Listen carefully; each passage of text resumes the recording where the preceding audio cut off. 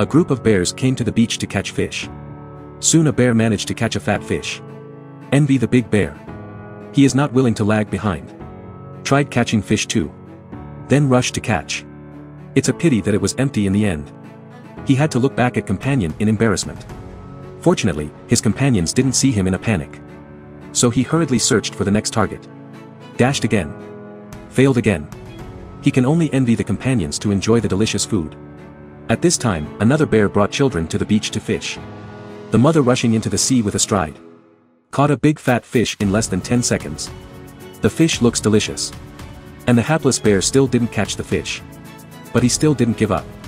Kept looking for the next target. Suddenly he pounced. Managed to catch a fish.